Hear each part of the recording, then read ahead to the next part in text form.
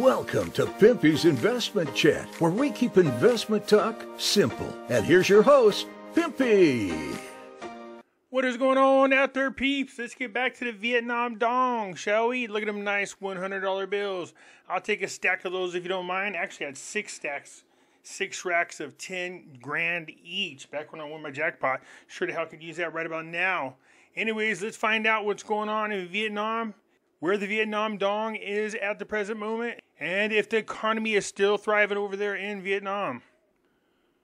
Before we get started, do me a favor and hit the thumbs up button, and if you're not a subscriber, please do so, because when you do, it helps out the channel, and I certainly do appreciate it. You can follow me over on other platforms. I do have my own group over on Facebook called Pimpy's Investment Chat. Over here, we do talk about gold, silver, cryptocurrencies, as well as foreign currency investments. So head on over here and join us. It's free to do so.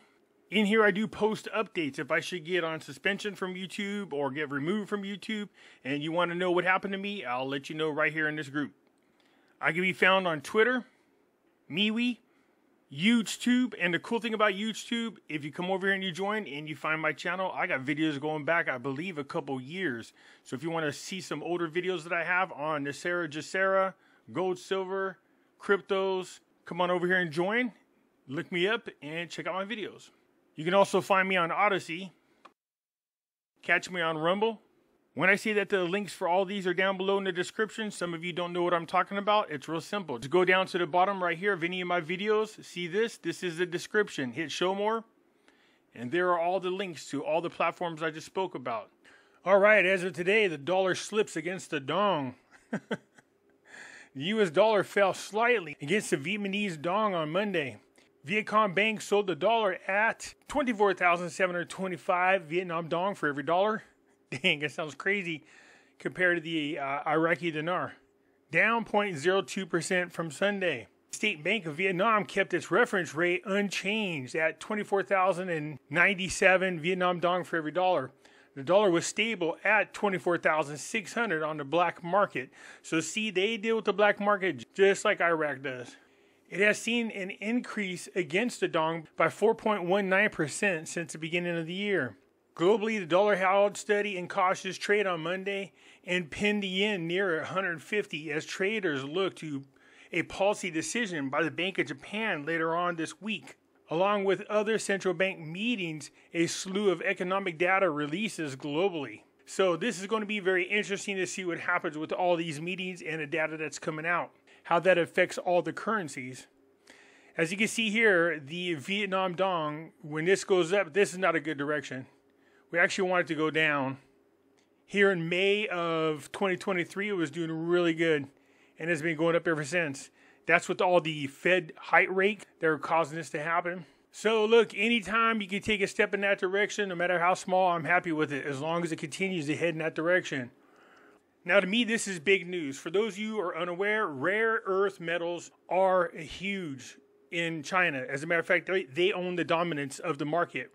And we need these minerals in order to create our defense weapons. And China controls the bulk of it.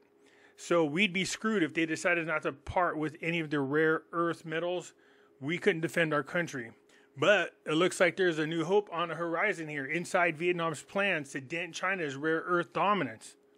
This probably won't bode over very well with China. So it says Vietnam plans to restart its biggest rare earth mines next year with the Western-backed project that could rival the world's largest, according to 2 companies involved. As part of a broader push to dent China's dominance in a sector that helps power advanced technologies. The move would be a step towards the Southeast Asia's country's aim of building a rare earth supply chain, including developing its capacity to refine ores and the metals used in magnets for electrical vehicles, smartphones, and wind turbines. So, of course, this is great news for the United States as well. We need these for technology. A lot of that technology that we put is in our defense system, into the missiles. So, yeah, next year, of course, they're going to be supported and backed by U.S. companies. That's a give me right there. So, good news. That's going to be very big for Vietnam. In addition, this is going to be pretty good as well. A 1 million ton liquefied natural gas terminal project, the biggest of its kind in Vietnam, was officially put into operation in southern province. Nice. The project was invested by Petro-Vietnam Gas Joint Stock Corporation, subsidiary company of the Vietnam Oil and Gas Group, in coordination with the joint venture of Samsung C&T Corporation and Petro-Vietnam's Technical Service Corporation. Whew, get that all out. The country's biggest and most modern LNG terminal includes a terminal capable of handling vessels with dead weight tonnage of up to 100,000, a storage tank of 180,000, a gas pipeline, and a complex operating center, among others. In the first phase, it has a storage capacity of 100 million tons of LNG per year, which will be raised to 3 million tons in the second phase. Its LNG deliquification capacity stands at 171 tons per hour. For this complex, LNG will be distributed to customers via pipelines or by tankers, satellite warehouses.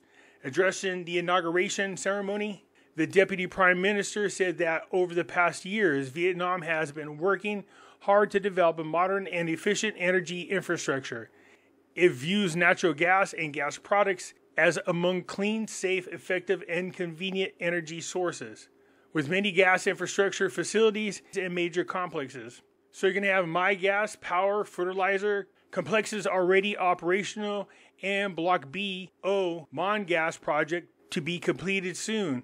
Petro-Vietnam and PV Gas will continue making substantial contributions to local budget revenues, job creation, and economic restructuring, he went on. See, Vietnam seems to have their act together, but man, their currency sucks so bad. He considered the operation of the LNG terminal as an important facility helping carry out the party and the government's policy on natural energy development and energy transition. So this will help them domestically as well as internationally as well. So just like Iraq, they are looking to be bigger players in the energy arena, and Vietnam has their tank that's up and operational. We know that Iraq is trying to do what they can to get their natural gas product going as well. So as usual, Vietnam continues to be steady as she goes. It looks like it has survived the huge onslaught of the interest rate hikes of the US dollar, which was killing their trade exchange. But it looks like they're leveling out pretty good now, and the economy is doing really well. Anyways, that's it for Vietnam. Let me know what you think. I'll get back at you later. I am out.